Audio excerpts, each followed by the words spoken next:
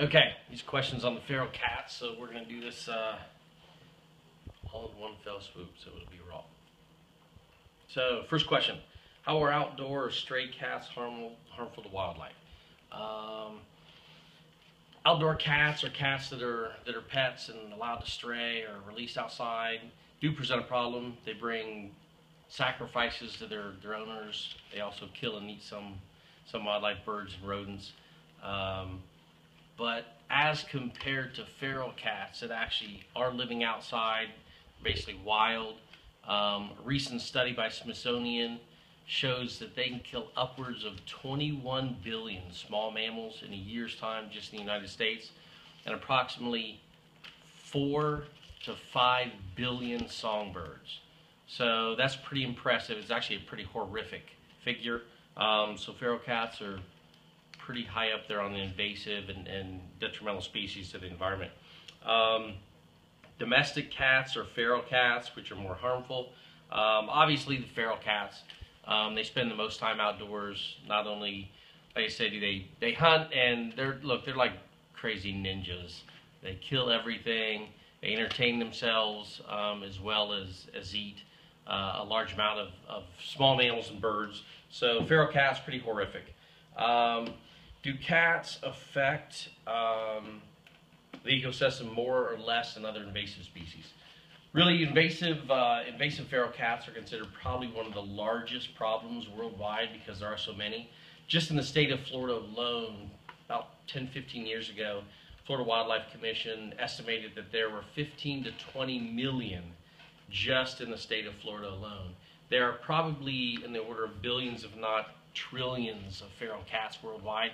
So it's a huge, huge issue. If you take that 21 billion small mammals just in the United States in a year's time and extrapolate that around the world, that is an almost unfathomable number. It's so big. 5, what's the most invasive species on the planet? Nasty humans. Hairless, dirty apes. We destroy everything we touch. We alter the ecosystem and environment in a massive way that we just can't seem to get a hold of. So without a doubt, humans are the most invasive species out there. What other ways can cats be harmful to the environment or to wildlife? Besides just predation, you've also got the spread of diseases.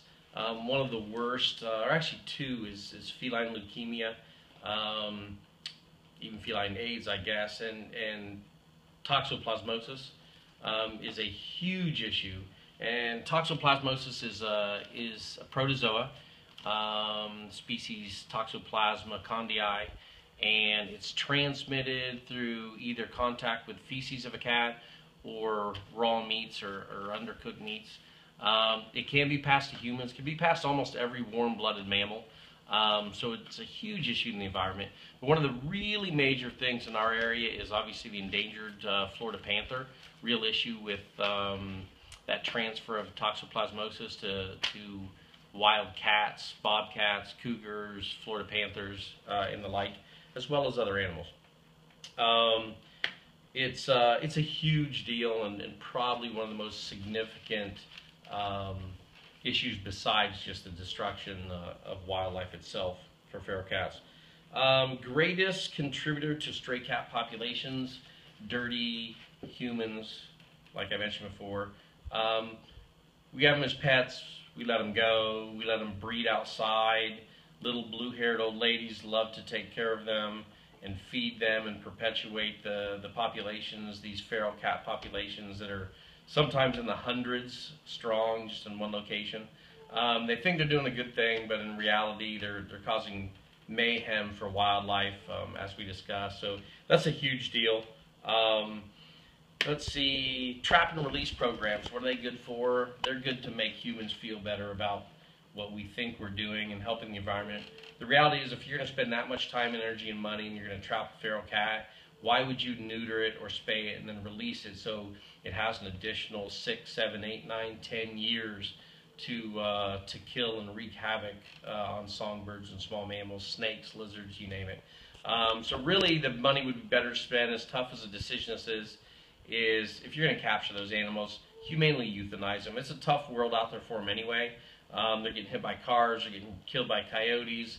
It's not the greatest life out there for them. So if you're going to spend that time and energy,